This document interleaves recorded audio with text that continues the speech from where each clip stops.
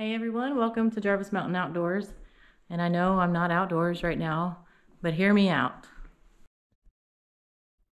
So last weekend I told you that I had made some homemade hand soap that I wanted to share the recipe with you guys. We do a lot of work outdoors, and especially in the wintertime, it dries out my skin. I'm sure a lot of you have the same issue. I have bought several different types of soaps. For example, here are a few of them that I have tried. I still get little cracks in my knuckles, little slits, little cuts, only to follow up with another lotion that burns my hands and turns them bright red. So I was on a mission to come up with something that I could wash my hands with that wasn't so harsh on my skin, that didn't contain a bunch of crazy chemicals that I couldn't pronounce. I wish I had known about this Pure Castile soap a long time ago, and maybe I'm a little bit late jumping on the bandwagon, but I found Dr. Bronner's 18-in-1 hemp almond Pure Castile soap. So I wanted to add that not only is this Castile soap made with all organic ingredients, it's also a concentrate. So a 32-ounce bottle will make a lot of hand soap. So since this is a concentrate, a 32-ounce bottle is going to last a long time. And it has several uses too that are listed on the bottle. You can make, obviously, soap, shampoo, body wash, an all-purpose cleaner. You can wash your dog. You can mop your floor. You can make laundry soap. So it's going to be a big money saver also in the long run.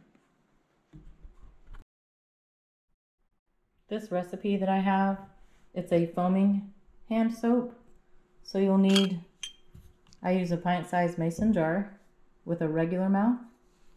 And then I have a foaming soap dispenser. It's important that you use a foaming soap dispenser for this recipe. I'm using 100% raw shea butter, 100% extra virgin coconut oil.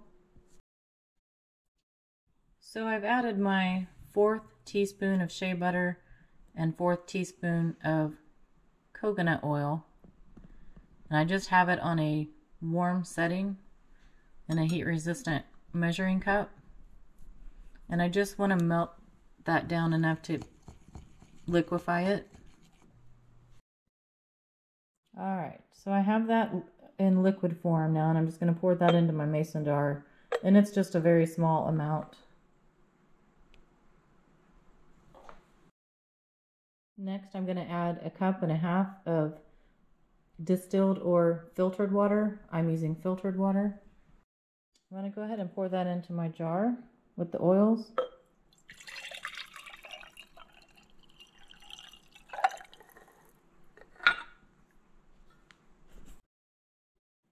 And then you need a half a cup of the Castile soap. And I'm using the citrus scent today.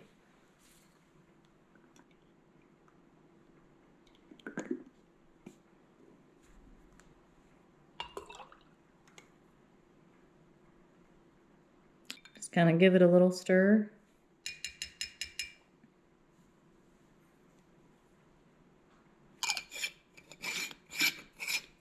And that's it. So here it is, the finished product made with Castile soap with all organic oils, 100% raw shea butter, 100% extra virgin coconut oil, 0 harsh chemicals. So now let's go try it out.